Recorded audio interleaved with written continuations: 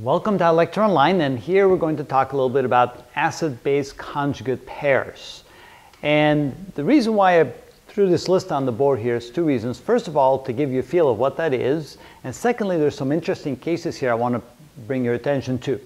So for example, everybody probably already knows that HCl is hydrochloric acid, and when you put hydrochloric acid in an aqueous solution, it separates the hydrogen from the chlorine ion.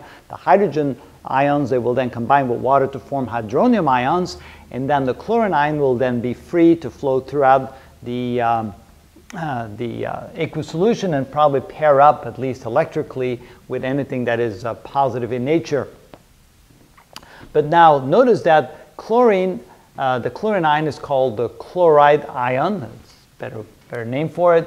And it is considered what we call the conjugate base. It's the resulting base of the acid hydrochloric acid. For example, this has a tendency of trying to combine with hydrogen ions. So if the opportunity arises, it will grab hydrogen ions out of solution, form hydrochloric acid, so therefore that's considered a base. Now, this tends to be a weaker base, so that's not going to happen in the presence of hydronium ions, but nevertheless, it is a base, so therefore it is what we call the conjugate base. It's a base that relates to the hydrochloric acid HCl.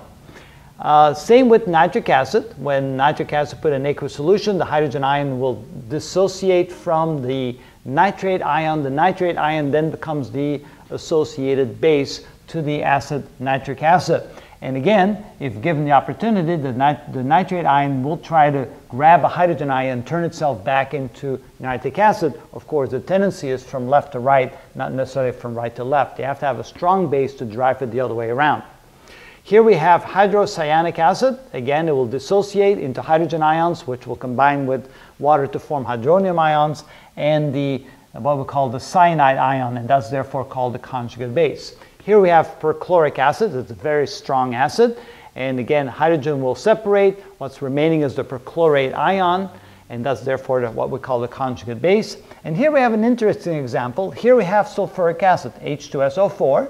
And it will dissociate. One of the hydrogens will leave the molecule, and that hydrogen, of course, will form with a hydronium ion with the combination of water molecule.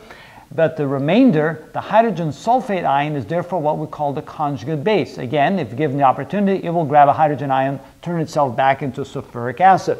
But what also is interesting is that hydrogen sulfate ion in itself could also dissociate with the second hydrogen. And because of that, it also forms an acid. So what we call the conjugate base of sulfuric acid in itself is an acid as well. Not as strong an acid as sulfuric acid, but nevertheless, it can dissociate the hydrogen ion and turn itself into a sulfate ion, and that then becomes the conjugate base to the acid hydrogen sulfate ion, which in itself is a conjugate base of the sulfuric acid molecule. So that's interesting, and we'll show you some more examples of that later. That's actually a special case, and there's some others that fall into that case. For example, carbonic acid can shed one of its hydrogens and turn itself into what we call the bicarbonate ion, and that in itself is a base, but it can also act as an acid because it can shed the second hydrogen ion and turn itself into carbonate ion, and so therefore this is the conjugate base of the bicarbonate ion, which is an acid in this case,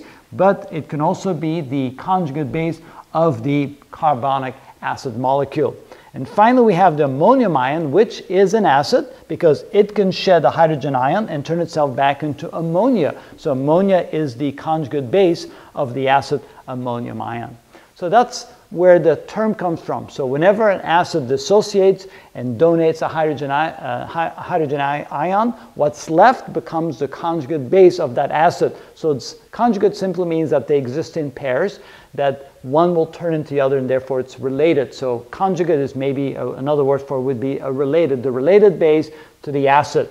Not that there's any sort of relationship, other that one turns into the other, and that's why we call it conjugate. Just a name to associate that. That's the base you get when an acid dissociates in an aqueous solution. That's it. That's how we talk about conjugate acid-base pairs. Acid-base pairs, not acid-base pairs. Acid-base pairs.